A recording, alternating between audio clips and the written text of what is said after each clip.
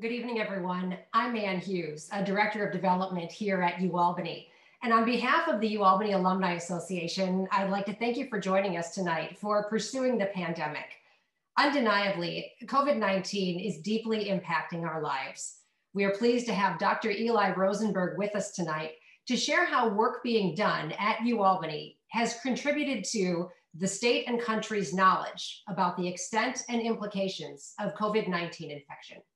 Dr. Rosenberg is an associate professor in the Department of Epidemiology and Biostatistics at the School of Public Health.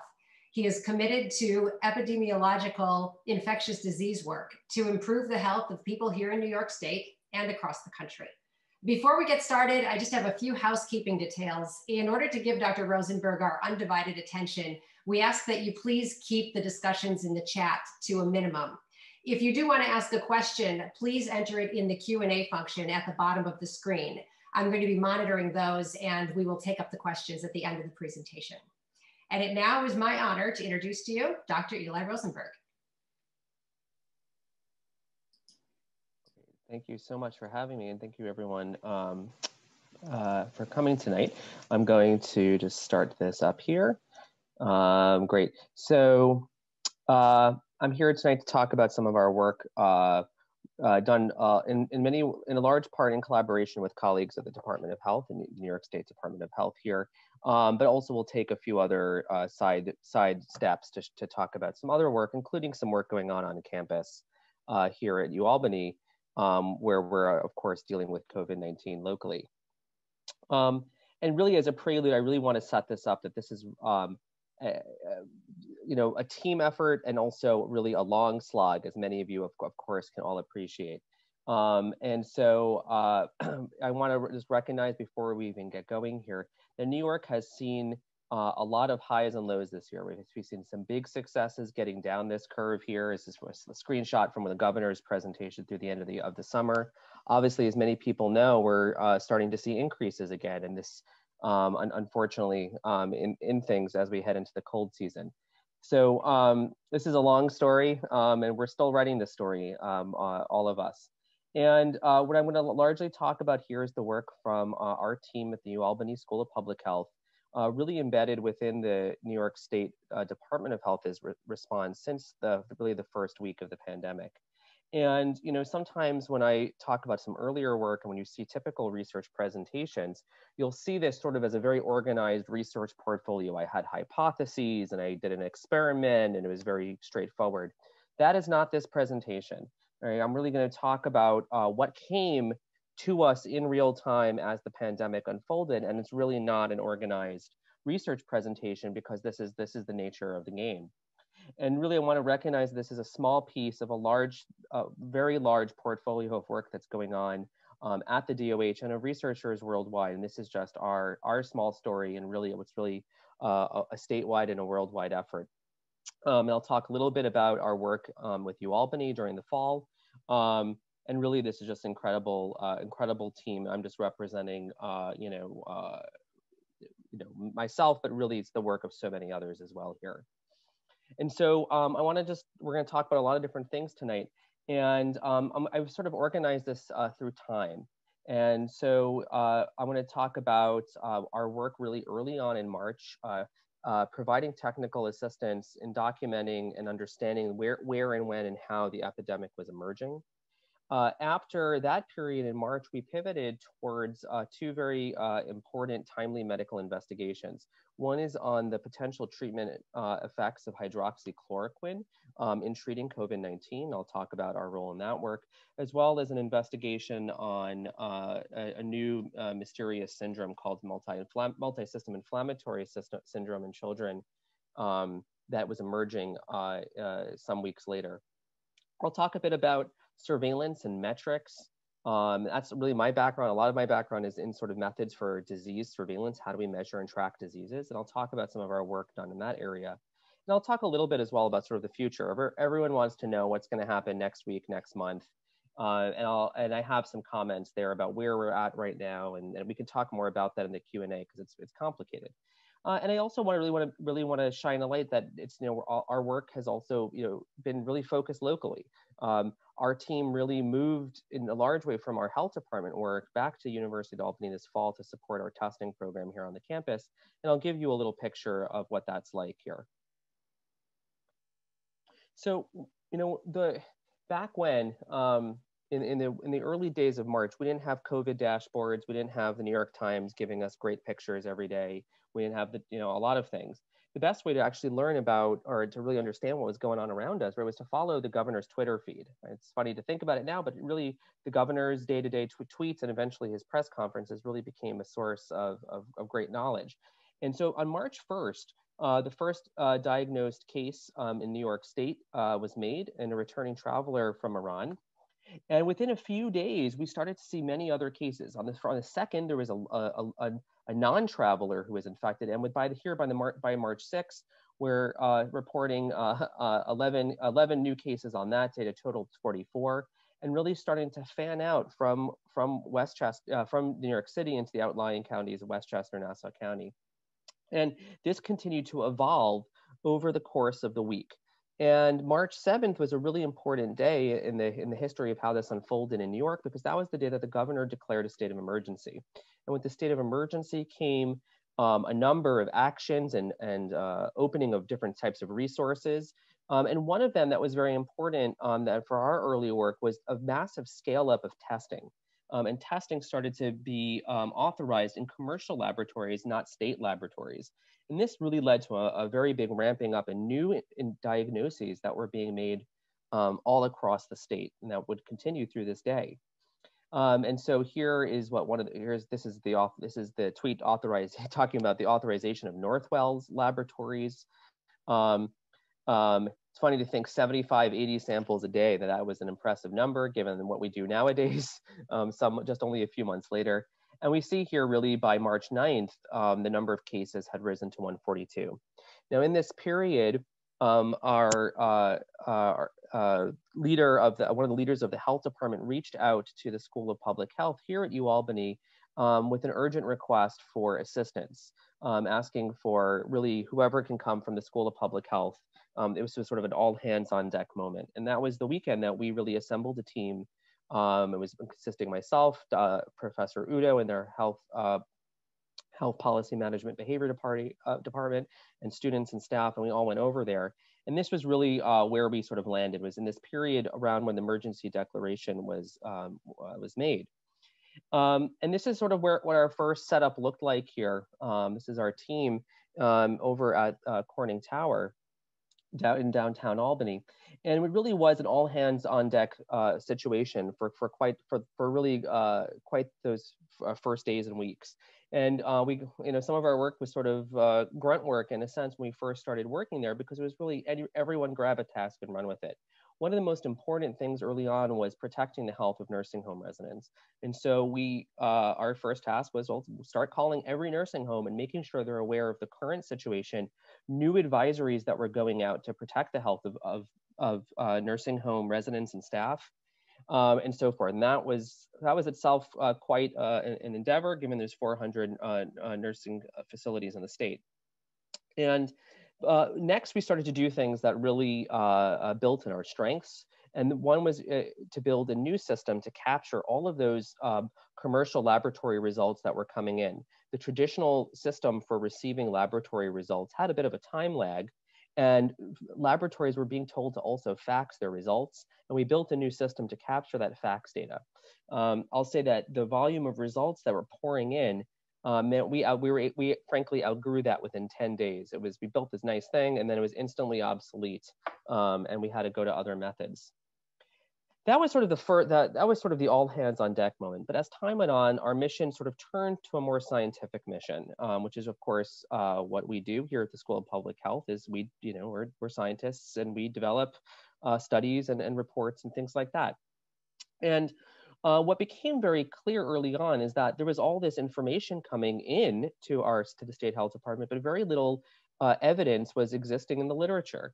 Health departments were, of course, completely consumed with responding to the situation. They're not going to publish scientific analyses of their data.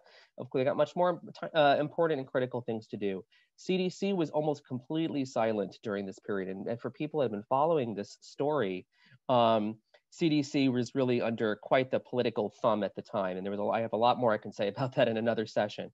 The federal government was saying very little about the extent of what we were seeing. And indeed, really, the epidemiologic literature was very much behind the medical literature, which was starting to report clinical details of what was going on. Very little population level of information was coming out. And so we started to build a series of studies and reports that really started to pick apart what was going on in New York to try to inform the rest of the epidemic in the country.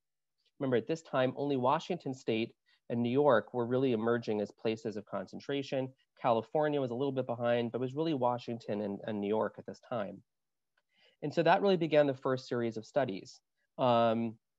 This first report documented the emergence of COVID-19 in New York State during the month of March. This was the first peer-reviewed publication in the United States that really showed what was going on. And this, of course, these kind of data and maps are like, it's all over the news now and it's obvious to us, but at the time there were no publications showing what was going on. States were beginning to make available dashboards and websites, but there was really no scientific analyses demonstrating what was going on. So this first report presented our test results, the percent positivity, how many results are positive, and the demographic breakdown of those initial cases. So this is, maybe not incredibly revolutionary, but really was the start of the US public health literature on sort of the statewide outbreaks. Very importantly, we added something else, almost as an afterthought, but I frankly think the value of this analysis is growing every day. We also presented data on what was going on in households.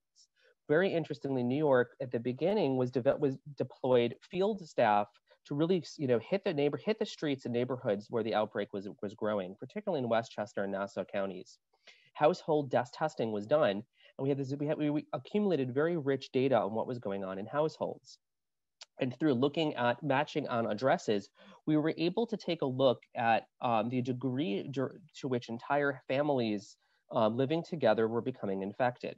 And just to show you, just to give you a little sense of here, 57% of persons in households of where cases lived were infected, or 38% of the other people who weren't that first case happened to also be infected. They weren't necessarily symptomatic, but they were infected. And we demonstrated that there was some interesting age patterns in this as well. The younger people in the house seemed less likely to be infected. Now, again, that some of these things are common knowledge now, but were not common knowledge at all. There was only one paper out of China that was showing this lower likelihood of younger household members being infected. So this was really some of the first data on what was going on in houses and in children. As some of you know, this is now very, very important as we think about school-based transmission. How do we open schools safely? What are the risks and all of that? CDC finally published their own analyses of households during the late summer, and also found between 40 to 50% of household members were becoming infected. This is also very important when we think about the importance of contact tracing and how people understand their risk and so forth. People don't realize that a lot of transmission is infections are introduced into households, and then there's rapid transmission within the household. So this was another piece of our first report from New York State. Another piece that we came out with shortly thereafter was how do we track the epidemic when there's really not good testing. And again, if you recall early on, testing was very, very limited, right? There was shortages, big lines, big waits, and rationing of tests.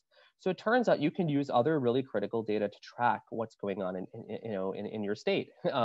We used a surveillance network built for influenza by CDC in New York called the ILI Net, Influenza-like Illness Network.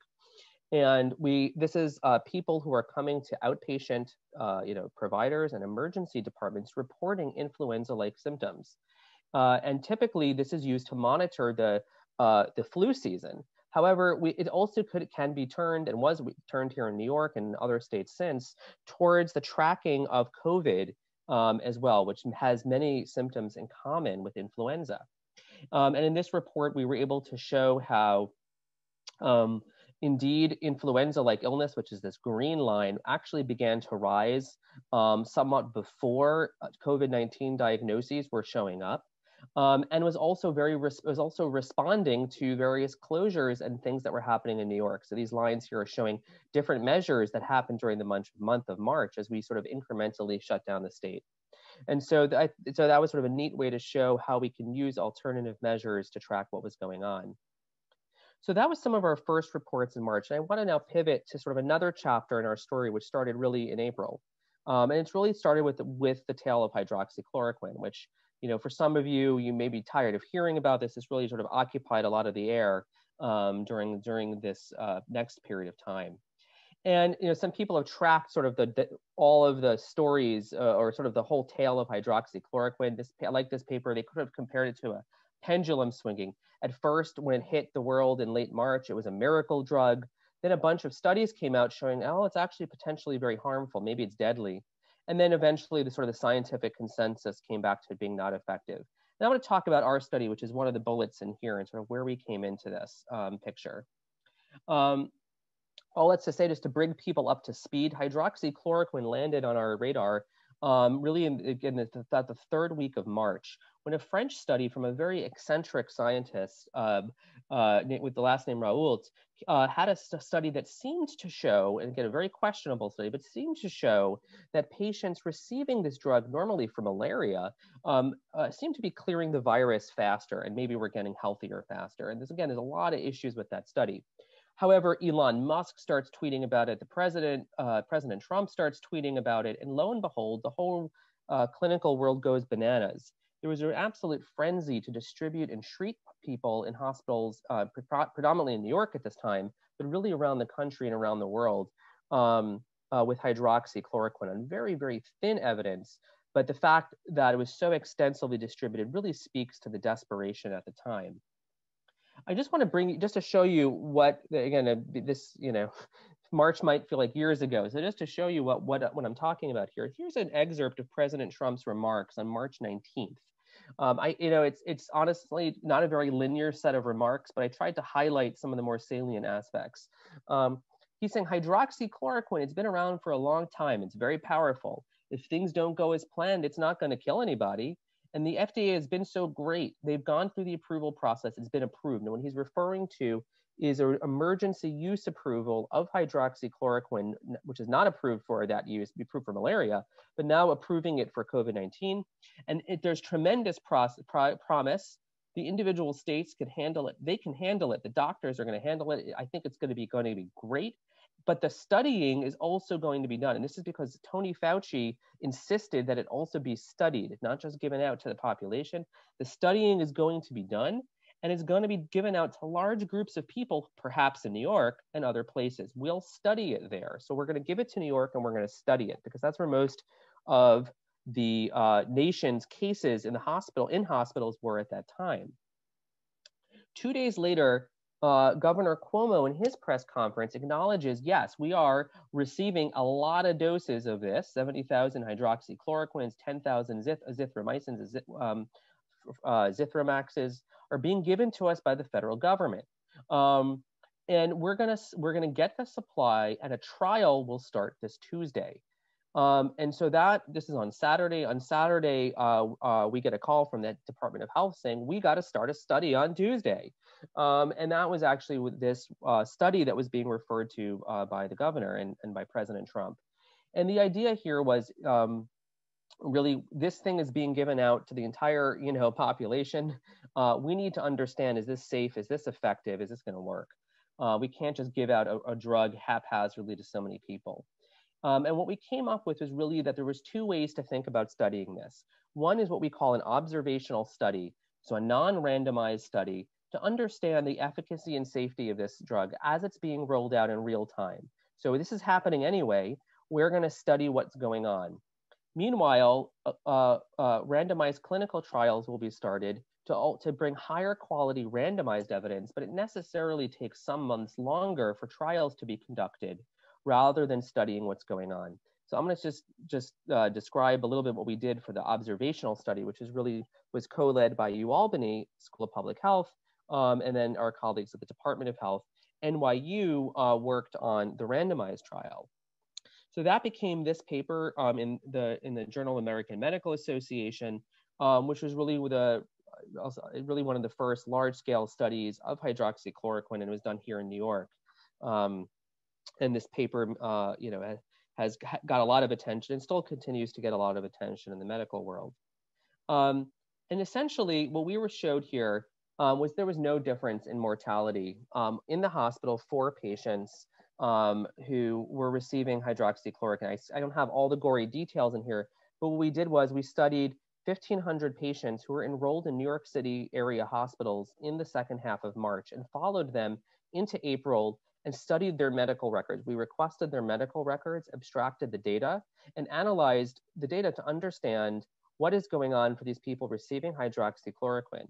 Are they living? Are they surviving better in the hospital? Are they having safety issues come up? Hydroxychloroquine is known to cause some heart conditions, principally arrhythmias and something called QT prolongation. And we wanted to see whether that was happening more often. And I'll say just in this period, the data was really remarkable. 50% of the patients in the New York area hospitals were receiving hydroxychloroquine and azithromycin, and about another 20% were receiving hydroxychloroquine alone. So 70% of New York area patients were receiving this drug within days of this explosion on Twitter. I mean, that's just remarkable. So all that's to say, when we gathered all these data and analyzed it from 25 hospital centers in New York, we found no significant differences in mortality.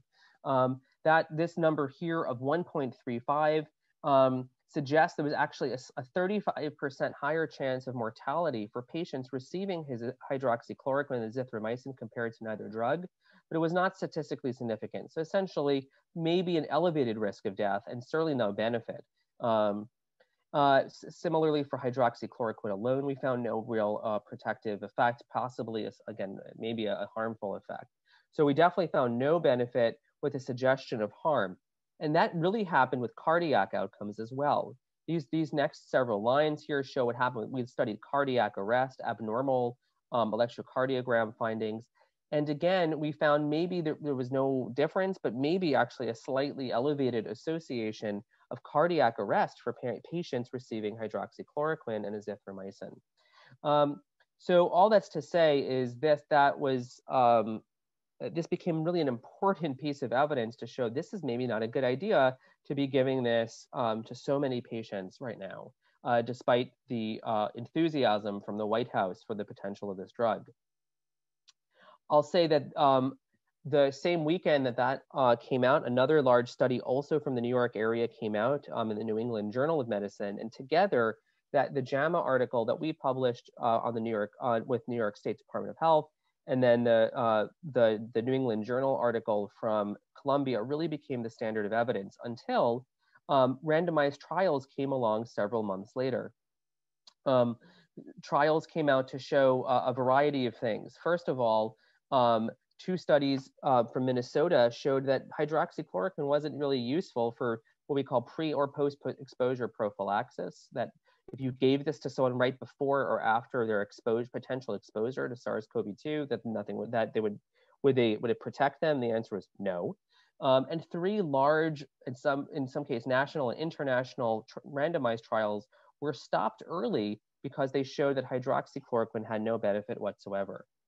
I think what's important here, and sort of where we fit in, is that the evidence that we accrued in April and published in the first week of May really came out several months before the trial evidence. And that really shows how epidemiologic observational studies, while they have their imperfections, was really able to fill an important evidence gap in the middle of a pandemic and until the really sophisticated trial data came out a few months later. So that's sort of where we fit into that. I will say that this story just kept grinding on.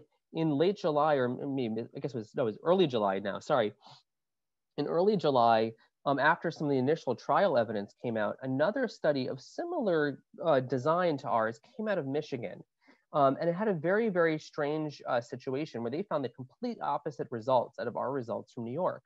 They made a bunch of false claims about our study, but really what was most troubling is that the persons in that study who were not given the treatment were also, frankly, much sicker and not receiving any interventions and seemingly in a palliative care situation. They found accordingly that the treated people seemed to do much better, and that has to do with other things, these other things that were going on. Why am I mentioning this? Well, very interestingly, these authors had a very close collaboration with some advisors at the White House, and they applied to the FDA to reinstate the use of hydroxychloroquine for treating COVID-19. That caused a huge outcry with the FDA. The FDA was sort of sacrificing its credibility and was being politically influenced. And of course, the legacy of this is still playing out as people are questioning vaccine approvals from the FDA. Here's a little some snippets from the President Trump, and here's some Washington Post coverage of the White House's influence with this paper. We wrote a response that really here from the New York perspective to this paper, saying really setting the record straight, so that setting both the scientific record straight and really trying to get the politics out of medicine here.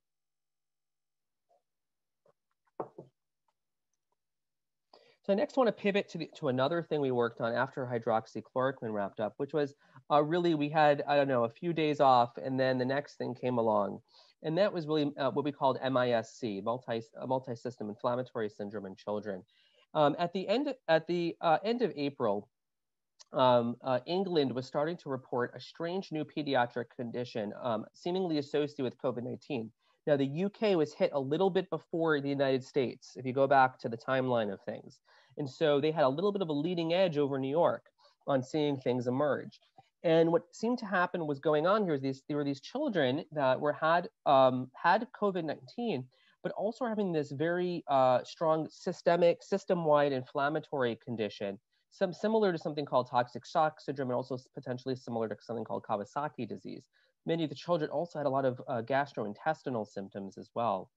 Very shortly after this, cases of this started to appear in the New York area. New York State and New York City issued health advisories to please start reporting strange conditions like this in children. And indeed, very quickly from over 100 hospitals in New York started to come in reports of this. Again, no one had really understood what the strange condition was, but it appeared to be life-threatening. As you'll see, several children in the New York area died as a result of this condition associated with COVID-19. New York State Department of Health launched an investigation into what was going on, assisted by the CDC and by us at the UAlbany School of Public Health. And this became a very interesting, very urgent investigation, sort of really a great collaboration between state health department, the federal government, and the University at Albany. That led to this publication in the New England Journal of Medicine documenting this new condition. And of nearly 200 possible cases that were reported, 99 were included in this analysis. And 95 of them had a sort of confirmed, really rigorously confirmed laboratory evidence of infection and this clinical situation. And then 4 had just clinical and epidemiologic evidence. All of the children that we studied had fever, tachycardia, a type of fast heart rhythm, GI symptoms. And we were able to demonstrate really how this illness was manifesting, and really interestingly differently by different age groups. So here's just to give you a flavor of what we saw. There were more dermatologic symptoms in the younger children, but more myocarditis, so sort of like heart inflammation in the older children. And so we were able to really very quickly investigate and show the rest of the country what was going on. And I'll just say, within a few months, there were hundreds of cases nationwide that were being documented by CDC. So again, timeliness is really important. This investigation was wrapped up and able to get out to the world very quickly, right ahead of where the rest of the cases in the country started to emerge. Oh, and I forgot to mention here, 2 children in this investigation were deceased, ages 0 and 12. And we were able also to pinpoint where this is happening in time following initial infection. So there's a lot going on in this slide. But I'll say that only half of the children had a current infection of SARS-CoV-2, but 100% had essentially evidence at some time beforehand. And when we lined up in time when these cases emerged, relative to all the general pediatric cases, we noticed that these cases seemed to emerge about a month after pediatric infections were sort of peaking in New York. And that really that sort of helped develop the idea that this is a secondary response of the immune system and secondary inflammatory situation sometime after the initial infection clears. Children get this infection, their body removes it, and then there's a secondary response where their immune system revs up and goes into this very damaging mode. Frankly, fortunately, we found this to be very rare, only 2 per 100,000, compared to overall pediatric diagnoses being 322 per 100,000. So this was rare, but it seems to be happening very seriously in about a month after diagnosis. So I next want to talk about metrics. So metrics have been very important here as we've been thinking about how the state operates and reopens and all of that good stuff. And we need to, it's very, numbers have been so much of this story here. If you think about the initial data, it was about monitoring and projecting hospitalizations and deaths. And over time, it became many other measures to try to understand how safe is it to reopen, how many people are being currently infected, and so forth. I just want to take a short pivot to something, to our studies of the cumulative burden of infection through antibody testing.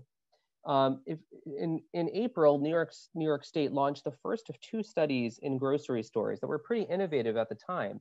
And the idea here was to look for something called antibodies to understand whether somebody had a history of infection beforehand. 15,000 persons were approached in 99 grocery stores all around the state during this period and tested for antibodies.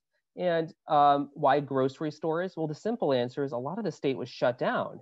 Grocery stores seemed like a pretty reliable space to encounter a wide swath of people. That became this analysis in the Annals of Epidemiology that we assisted with. And we were able to document just the sheer extent of transmission of this infection that had occurred by this period at the end of April.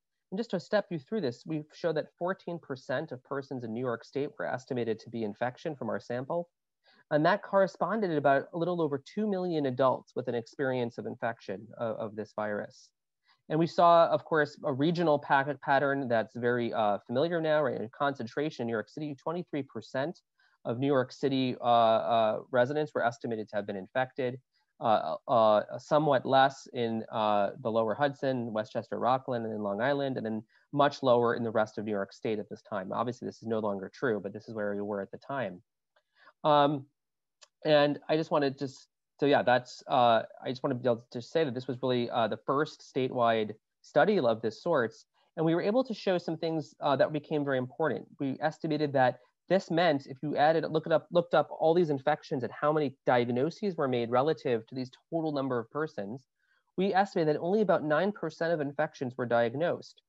And the CDC, again, very late to the game on many of these things, wound up coming up with an estimate of 10% sometime later.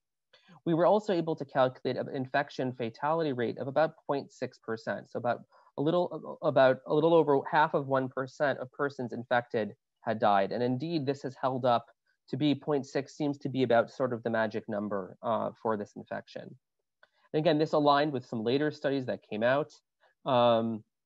And so I think we were very proud to be able to get this work out. Another important contribution of this work was showing the sheer racial disparities in infection. Again, the people were seeing in the mortality data that there were some differences in race and ethnicity from COVID-19. This was the first study in the US to really show at the infection level what is going on. And indeed, we had shown that about 29% of Hispanic or Latinos who were studied had antibodies or evidence of infection, compared to 20% of Black African Americans that are non-Hispanic, and only 8% of non-Hispanic whites, showing the sheer huge disparities in infection that had emerged in this early period. And again, really the first population study of this. And also importantly, if you look at the box on the right, this is how many of the infected New Yorkers belong to that group. So here we're showing 37% of all infections in New York were estimated to be among Hispanics or Latinos, despite that group only being 17% of New Yorkers. So that's a huge gap, 17% of the population, 37% of the infections. Again, documenting this huge disparity. In the interest of time, I'm going to skip over this work. We can get back to it later if there's questions. But we did some additional work that dug deeper on those racial ethnic differences to really understand where are the sources of this coming from. Why are people dying at such different rates, infected at different rates, and so forth. And that led to a really interesting data synthesis project where we were able to pick apart some of those sources of racial and ethnic disparities, which continue to really mark this epidemic. I'm going to just, again, skip ahead. Another portfolio of work that's really in the works, we have one paper on this that's already posted online, is really looking at the intersection of HIV infection and COVID-19 infection. I'm an HIV researcher by training and by history, and so this is important to people, and many colleagues of mine here and nationally. And I'll just say, it's very unclear whether HIV, which is itself a very a serious life-threatening infection, puts people at increased risk with respect to COVID-19. And this first bullet here, is the study that I just mentioned that we've put online, is indeed showing that when we put together databases of people living with an HIV diagnosis and those diagnosed or hospitalized with COVID-19 in New York State, there actually does appear to be a significantly higher rate of hospitalization for people who are living with HIV and who get COVID-19 compared to those without COVID-19. About a 40% higher hospitalization rates, and this is driving higher mortality from COVID-19 among people living with HIV. And that's the first population-based study to really demonstrate what's going on. And we were able to do this because New York happens to be an epicenter of HIV infection and COVID, and has all the data sort of at hand to be able to robustly study this. So just to give a few reflections on where, that sort of brings me somewhat up to date with where we are research-wise right now. I just want to talk a little bit about where we're at and where this going, because I'm tired of this, you're tired of this, we're all tired. And I think what's really I've been saying for the past while that we're going to continue to see waves of infection and really an altered reality until we have a vaccine or highly effective treatments that can be administered early for those treatments, and that they would be widely available. That's still true. We're still seeing different gyrations of this all around the country, because until then, we're really reliant on behavioral and social strategies, right? Distancing, masks, and so forth. In a population that's really tired of this, we're weary and also unfortunately wary, right? There's a lot of mistrust and disinformation going around the efficacy of masks, around a lot of pieces of this. And that unfortunately means we're having a very difficult time controlling this. The other thing that we desperately need and has to do with our lack of control is the lack of federal coordination. It's been interesting to see that Tony Fauci came out with a statement yesterday saying, "Oh, we need federal coordination of this," and now it's become a news meme of the last day or two. But this has been the problem since the beginning. States were sort of abandoned to figure this out individually on their own without a strong federal government response, and that has led to different places pursuing different strategies and peaking and ebbing and flowing at different times, making this almost impossible to control as a country. And that's extremely unfortunate and really in a large way a part of what's going on. So we need an alignment of political strategies and public health strategies. And really, like I said here, this is really a national tragedy that we haven't had this. We need an alignment of our testing and contact tracing efforts and the supply chains that support testing. And of course, we need federal coordination of treatment and vaccine research, and that's been happening more. This slide is a little bit old, but it's obviously that we've seen some coordination of that. What we've seen very poor federal coordination of is everything that happens after the vaccines are licensed and approved, the supply chain and how to implement those appropriately. I think New York State will continue to lead in these areas. We emerged as sort of a national leader early on. We have a very robust Department of Health, and everyone's tired, but I think New York will continue to emerge here as a leader. I just want to comment a little bit on that, on the vaccines. As many know, we've seen the last 2 weeks have seen the emergence of two very effective vaccine. One was from Pfizer and one from Moderna, at 95% of infections being able to be prevented by these two vaccines. But it's really important to recognize that that's an amazing accomplishment of science. We've compressed years into months. However, that's really just the first challenge.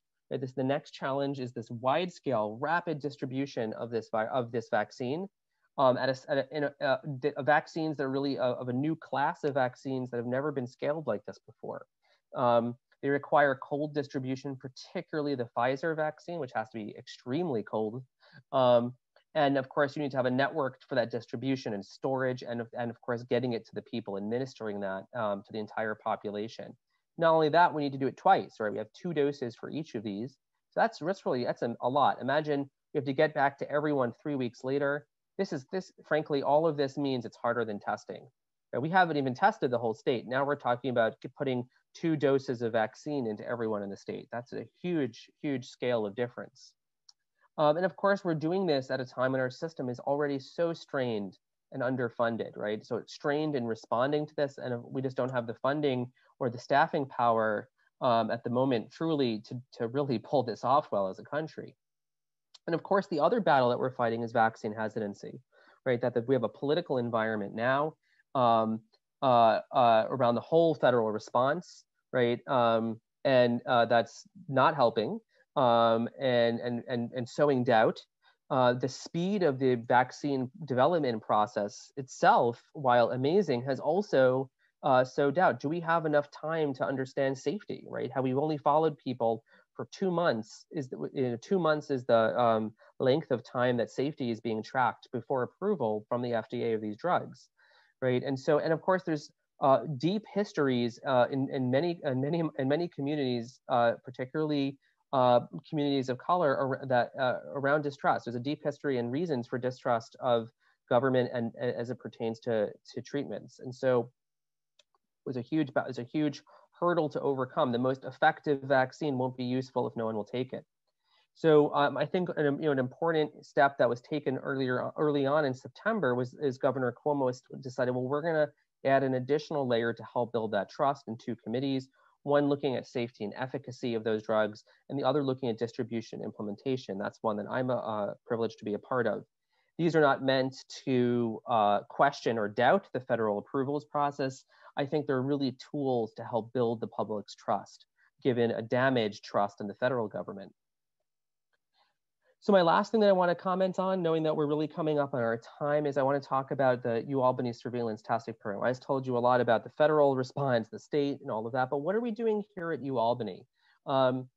And these are some screenshots of what's really become an important tool here at UAlbany in our ability to understand the epidemic and stay open, and I'll talk a little bit about our recent pause. But the testing program here that we've been able to operate in collaboration with the RNA Institute has been really fantastic.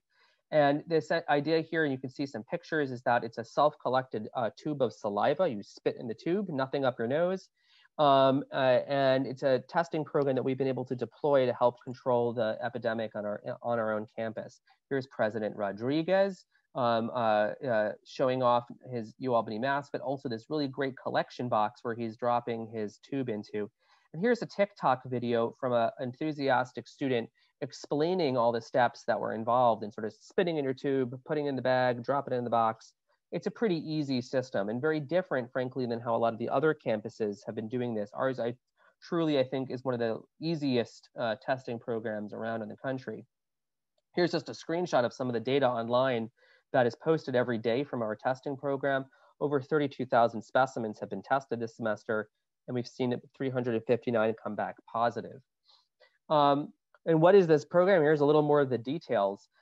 This is really a really great collaboration between the RNA Institute, a fantastic basic science laboratory on our campus, and us at the School of Public Health. We all put our research teams together to really pull this off on the lab end and on the field operations end. And the idea here is, again, that it became really recognized in the summer that campuses were going to have to screen their students and staff a lot for asymptomatic infections, infections that are not showing symptoms, as an important tool to keep the campuses open. this was implemented as follows. Basically, people spit into tubes, they drop them off in the box, and then we analyze them at the laboratory together in groups of 4. And if one of them is positive, the whole group has to be individually tested. And this initially started as a program that happened once a month, and we very quickly ramped up to weekly testing, where we are right now. And I'll say that there's been a lot of fascinating data and results from this program. We were able to catch 359 asymptomatic infections in those 30,000 tests. And these early detections likely prevented many more downstream infections as people walked around and transmitted to others. So it seems like a big number, but it actually means we prevented a whole lot more as well. Many other SUNY campuses had to go on pause because they didn't have these kinds of tools, but rather traditional symptom-based diagnostic testing. And so some other campuses wound up pausing in September and October. UAlbany had a spike in September that we were able to control with very aggressive testing. For those that have been following, UAlbany is now in a state of pause through November, beginning in early November, after a large spike in infections was detected in this program.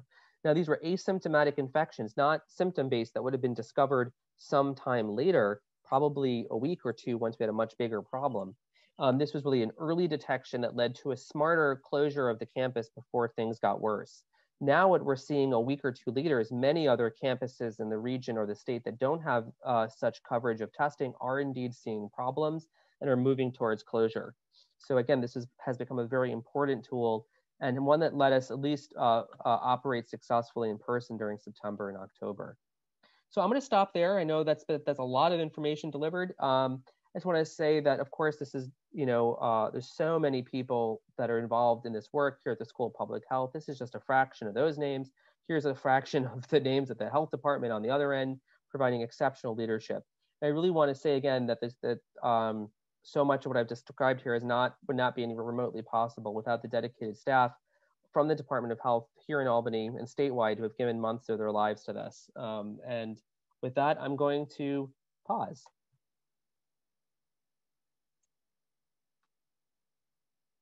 And you're on mute. There we go. Thank you, Eli. You really provided so much wonderful and important information tonight. We have a couple questions that we want to get to, but I have one that I'd like to start with because I know that you've done so much work and the teams that you've been involved with have as well. Yeah. Some of these are projects that would take months, if not years, to complete. Can you give us a little perspective on like just the speed and the amount of work that needed to be done to go from a time in March when we knew basically nothing to the point that we're at now? Yeah, it's incredible and hard to, yes, absolutely. The speed of everything is sped up in the scientific community right now. And I'll just give an example from the hydroxychloroquine work, where we went from, Trump says, I'm sending drugs to New York to, the study done in 6 weeks, right? How does that happen? One is really just the dedication of people and working around the clock. So that's just huge, pure elbow grease. Some of it, like, again, we had medical abstractors working 7 days a week in shifts. We're abstracting medical charts. Then once the data was in, we were working in really shift work around the clock, analyzing data. The peer review process with journals has been markedly sped up. The, JAMA had comments on our paper in days in review processes that normally would have taken weeks. So the speed of science and publication has also been really sped up. So I'll say that has had a human toll. I think people are very much burned out across the public health community right now. And that's one of the reasons that I'm very worried about next year, when the vaccine challenge will be very huge and people just gave it everything in the spring and the summer of 2020. Considering how complex the whole vaccine process and distribution will be, can you give us any kind of time frame where it might be widely available? That's a great question. It's, it involves things that really I'm not almost privy to, right? It's like, because you have drug companies making promises that are just of remarkable, volumes of drug going out. And of course, infrastructure around the state. I do think realistically, what I tell people is, it's, the timelines of spring and summer for the, for the average, the average Joe or Jane is just not realistic in terms of what we have to put in place and the volume of of vaccine that has to be distributed. Maybe some priority groups, the most vulnerable and most essential of workers will go first. But I think widespread vaccination to the level of where, okay, we don't need masks anymore because we have such so many people are vaccinated. Nuh-uh, not the rest of 2021. I think all of the other measures and in terms of our personal behavior and in what's going on in the community, closures and all those disruptions, that's going to be a part of our life until a huge amount of the population can be vaccinated. And that's going to be most, late next year if we're lucky. Wow. Well, we're in for the long haul, aren't we? Getting back to those studies, we have a question. It says, from whom were you able to secure funding for those early studies?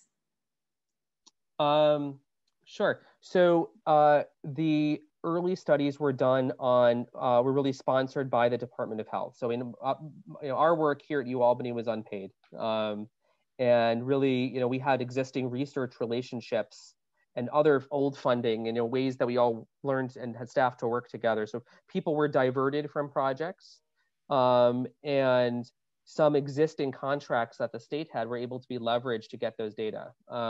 Truly, it was sort of a time when new funding for this was not an option and really not even talked about. All right, I have a question now about health disparities. Are the disparities in infection related more to underrepresented minorities working as essential workers? That's a great question. That was definitely one of the early hypotheses. And I don't think it's really panned out. I haven't followed this. First of all, there were a number of studies done in sort of the essential workers of New York, some of the by New York State. They'd launched various antibody studies, and we're actually showing that a lot of, particularly the healthcare workers, were often healthier than community members at large, because they had robust access, often, not always, to personal protective equipment, were exercising very safe protocols. I think it truly is probably more likely tied to housing density, reliance on public transit, and family size. All of those things, like household transmission, is a very important piece of this. And I think sort of the more tight-knit a community is actually, unfortunately, much more tricky in terms of infectious disease spread. It's been true forever, back to tuberculosis in New York City 100 years ago. It's great to know that UAlbany is playing a role in getting behind those health disparities and really getting to the bottom of this. All right, we have a question about the saliva test. Will the saliva test be available in other states to track asymptomatic cases on campuses or schools? Great question. So a number of universities this summer pushed out their own versions of this protocol. Both Yale and University of Illinois were really at the forefront of this. And actually the UAlbany protocol is a hybrid of both of what those two universities did. Yale has moved to commercialize and sell their saliva test in various ways. I believe the NBA is a major client of theirs. Another saliva-based test that you may have seen in the news is coming from SUNY Upstate Medical Center. They're providing the testing that's also a saliva-based test to all of the SUNYs, and they're also pursuing commercialization. Their test is like a mouth swab and not a spit thing, so it's a little more complicated. But at UAlbany, we've decided to sort of take a smaller is better approach, in that in order to have a very rapid and nimble program, we get our results far ahead of the other SUNY campuses, and time is everything here. In order to keep it small and manageable, the RNA Institute has opted to sort of not pursue the commercialization and getting this outwards. Okay. Here's another question. Do you have specific study plans to track the uptake and efficacy of the vaccine rollout in the New York State population? Seems like there would be some complex modeling opportunities, tracking rates of infection, rates of vaccine uptake, vaccine hesitancy, and the continuation of protective measures like mask wearing and social distancing. That's like 20 studies right there. Wow. So some of the, I want all of that. The question is, right, the staff power, it really, because a lot of those studies have to be conducted by the state to get the scope of what we're talking about here. So a lot of vaccine data is going to be routinely collected. The state operates existing data systems for around vaccination. So there'll be very good tracking of who's getting vaccinated and how and which communities and completion rates and all of that. There's existing databases that will be enhanced. The rest of those behavioral pieces, honestly, I wish we had better data. We don't have good estimates of all the opinions and trends and behavior, all of that's the sort of softer stuff besides receipt of vaccine. What are people doing with masks now? How do they feel about vaccine today in these different communities? I wish we had better data on the pulse of things. And it's going to be really important in the next year. I totally agree. The problem is that the community of people to collect these data is so stretched right now. The public health workforce is much smaller than you'd think, unfortunately. All right. What are your thoughts, Dr. Rosenberg, on why people with HIV would have a higher risk of COVID-19 as compared to those with other pre-existing conditions? Okay, so great question. So just to pick apart, I didn't show the data today. So what we found is actually there was not a difference in the level of diagnosis of COVID-19. So acquiring an infection and then going and getting diagnosed was actually the same after we adjusted for a few important factors, right? So people with HIV, just by the numbers, tend to be older, more male, live in the New York City area of the state, and be of a racial minority group. All of those are risk factors for COVID-19. So you have to adjust for all of these things that are common denominators to both infections. After you do that, there's actually no elevated risk of infection, where the elevated risk is in developing severe disease that requires hospitalization. And so given you have HIV and then you get COVID, the consequences are much worse. Possible mechanisms for that, frankly, aren't known. This is really one of the first studies to show it. So I think there's a number of potential ideas. First of all, chronic HIV infection just weakens your immune system generally. That it is by definition an infection of your immune system. So the degradation of the immune system and constantly through the depletion of key cells, fighting a virus constantly renders your body less able to fight a new infection that comes along. So that's definitely a part of it. And we studied the relationship between how well your HIV was controlled and there's basically people that are doing worse with their HIV do worse with COVID-19 is what we're able to show. So there's definitely a piece of that, but there's many mysteries still to be solved there. We don't know. All we know is that it led to more hospitalization and ultimately more death, unfortunately. So deaths among persons with HIV went radically up this spring in New York State, unfortunately, because of COVID-19. Okay. Eli, I'm going to switch it to Thanksgiving. Thanksgiving's coming up. The governor has issued his strong recommendations about gathering sizes, et cetera. The CDC came out today with guidelines urging people not to travel. Bring it home for us. What's your take and what's your advice? I think we should go further, unfortunately. So I think the CDC is newly liberated after the election, which is nice to see that they could come out with stronger guidance. Under a different administration, they would have said what they're saying now a month ago. And I think it's important. I think people need to not travel, right? People need to stay close. And even small gatherings, or that's sort of one of the new things of the day, even small gatherings are risky, right? If you have multiple, 2 or 3 families come together, that can have disastrous consequences. Even though it doesn't feel like a lot, it's not going to a stadium full of people, right? So you feel like, what's the risk? Well, right now there's so many infections out there in the world. A few families coming together poses quite a large risk, actually. Right? If you imagine you have a few families and maybe only a few people are going out to here or there, going to a restaurant or whatever, the amount of collective exposure of that group, all the people in those groups spending all the time together is actually you can show mathematically it's quite remarkable. So even small settings can pose a huge risk. But this is unfortunately a time that we need to move towards lockdown. I hate to say it. And it's like a toxic third rail word. The fact is the data right now support a very dire time for this country, and that we need to have much more aggressive measures than anyone's willing to stomach. We're already seeing, as the cases rise, some different restrictions come up. The schools in New York City just went remote this week. Yep. Do you see another widespread shutdown coming for New York State? Liz, Liz, do I see it happening versus what's needed, right? So I want to, I'm going to stay off the political aspect of that because, right, obviously there's a lot of pressure to keep things open from so many constituencies, right? I think the science tells us like that the closures in New York in March worked. They did. I mean, the fact is within 3-4 weeks, we did bend the curve and came right back down after the second week of April. And that was a direct result of very aggressive actions in the state.